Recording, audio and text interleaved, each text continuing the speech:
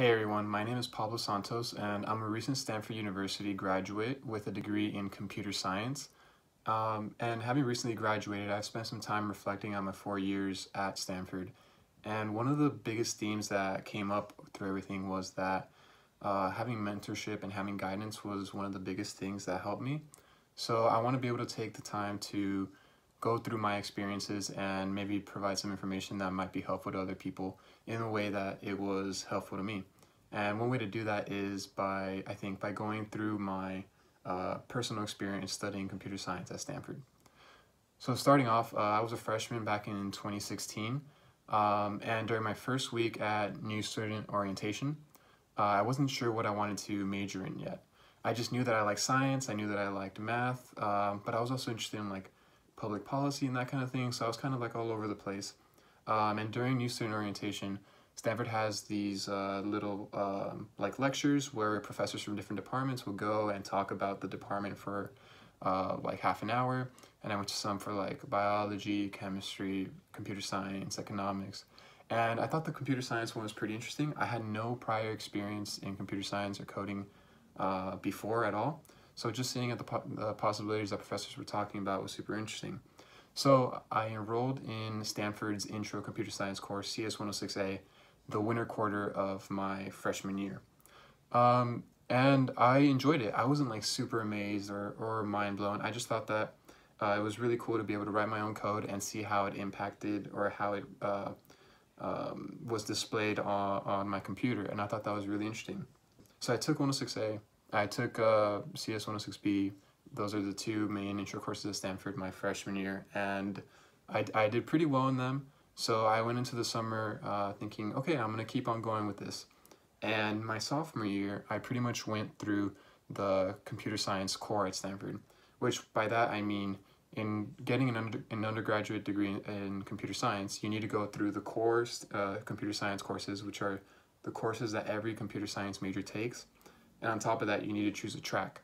But focusing right now on the core is known for having some notoriously time-consuming classes, such as like CS 103, which is supposed to be this class that gives the mathematical foundation for a lot of stuff in computer science, and also some systems courses, such as CS 107 and CS 110.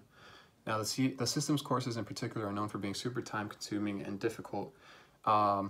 And while they were, I also found them to be pretty rewarding, and I ended up doing pretty well in CS 110.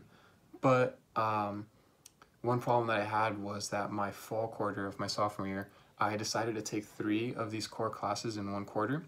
And while I was able to pass them, I did fine. I ended up being very burnt out, was staying up late a ton of the time.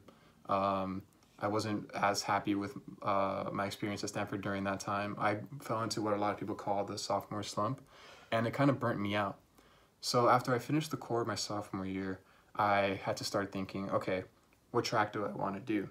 Now, Stanford, just to read them off, has a lot of different tracks, such as artificial intelligence, theory, systems, human-computer interaction, graphics, information, biocomputation, and other more general ones. Now, the ones that I was particularly interested in were artificial intelligence and systems.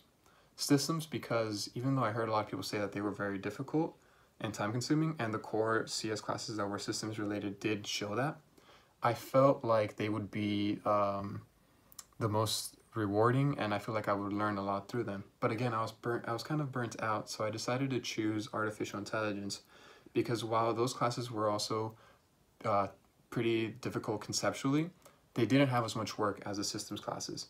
So I decided to try to take some of those. And it was cool. And I took a few of the courses, such as just a general AI class, deep learning, machine learning on graphs, decision making under uncertainty. And they were cool because they were project-based classes where you would spend like the first 7 weeks learning the different material and whatnot, and then you pretty much sprint for the last 3 weeks with a partner or a couple partners in trying to make some sort of project that's at least loosely related to artificial intelligence, which was really great. And for example, I was able to make this really fun project where me and a couple of friends made this artificial intelligence that would play NBA 2K19. And while it wasn't very good or anything, it would basically just work off of the visual output of the game, and we were able to make an agent that would be able to score and whatnot. And it was really cool to be able to see all that come together and work out. But the thing with artificial intelligence, though, is that there seems like there's two sides to it. One side is like the data and engineering side, and another side is the more mathematical side. And I'm not as interested in the mathematical side, mostly because it's pretty difficult. It requires a lot of attention to details. And the thing with the data and engineering side is that you kind of go to class, you learn about all these techniques that help in AI, and then you go work on your project, and you kind of just throw these techniques at your project to try to see what works and what not.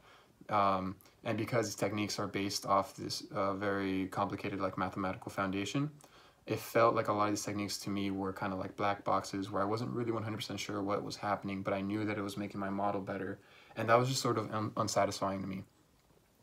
And beyond that, I knew that I wanted to get into software engineering after I graduated, and I felt like artificial intelligence classes weren't helping me with that as much, because again, it was just kind of throwing these black boxes at a problem, and I felt like what I needed was more practice working in bigger code bases, more practice working on software engineering problems in teams. And so because AI felt unsatisfying, and I knew that I was mostly doing it because it would be easier and I wouldn't feel as burnt out as I would have doing systems, I decided to go for what I knew that I actually wanted to do, and I took some systems classes. And those systems classes did end up being pretty difficult. For example, operating systems or compilers or software design. But I was able to do them, and I did fine in them, and they were super rewarding. I learned a ton, especially because these classes are more lower level. The code bases are really big. You work in partners. And for example, I remember back in my sophomore year, like classes like CS110, I would think that I would look at the code bases and it would look overwhelming. It was a ton. It felt like there was a lot to look through, and it felt confusing. But now, after going through these more higher level systems classes, I can look at code bases 10 times the size as the CS110 courses, as the CS110 code bases, and I would feel comfortable going through them and discussing them with a partner and whatnot. Obviously, I still have a ton of learning to do, but it felt great to see that growth, and that's why I like going through, that's why I'm glad that I ended up going through with systems. So yeah, that's pretty much how my career into Stanford CS went. I started off not knowing anything. I just took the intro courses, and then once I figured that the intro courses were a good fit for me, I decided to go through with the core. And based off how I did in the core, I decided to maybe look into AI a bit. And once I figured that that wasn't necessarily for me, I went into systems, and I ended up getting my degree in computer science in the systems track. And it's helped prepare me for my future job, and I was able to meet a lot of and work with a lot of really smart people and collaborate and basically learn how to work in a team environment, have fun with it, build stuff on my own. And yeah, I'm really glad with the experience overall. And even though this experience is directly related to Stanford, I feel like it could be useful to people for schools anywhere. And yeah, like I said before, I really value mentorship. I really felt like the help that I found online was super helpful to me while I was in college, and I want to be able to provide that for students now. So if you ever have any questions, just put them down in the comments, and I'll be sure to answer them to the best of my ability or point you to any sort of resources.